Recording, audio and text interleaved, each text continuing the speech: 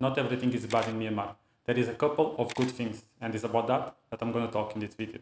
Don't think about Facebook or VPN. If you are like me, you are probably just wasting your time there. So just don't use VPN. One of the things that really surprised me is the clothes. Yes, I know that's the really simplest thing, but it's something you have to think when you want to travel. There is a couple of things that surprised me in Myanmar, especially the second one when you're coming from the West. But the clothes are really incredible. You see, when I came from UK, I didn't know exactly what to expect.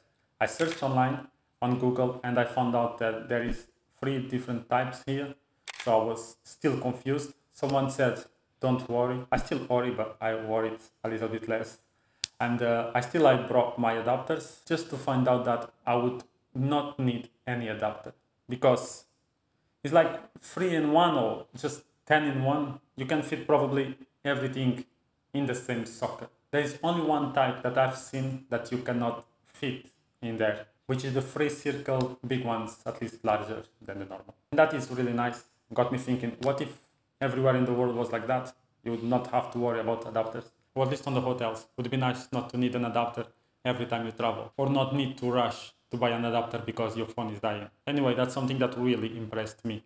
But it's not just in Myanmar, but also in Thailand. I don't really know if in any other place in Asia have the same system. If you know it, let me know down below. And the second thing, YouTube Premium. When I came here for the first time, YouTube showed me this message many times saying that in this region, I might not be able to use my premium benefits. I could be showing ads and etc. So I just canceled the subscription. And when I canceled the subscription, I found out that Myanmar is already premium. What? So basically, Myanmar is premium already. I've never seen an ad in this country since I arrived, unless when I was using VPN. Because literally, when you are using VPN, you are not really here, you are somewhere else. Technically, you are connected somewhere else. Anyway, I don't recommend anyone to use it anymore because it's illegal. So yeah, going back to Facebook, that's amazing. I don't have any ads. I can download basically any video and watch it anywhere when I'm offline. Basically, that's why I wanted the premium, to download as many videos as I could so I can watch them anywhere I go. And having this for free is great, especially because YouTube is the app that I use the most. And thankfully, you don't need VPN to use it.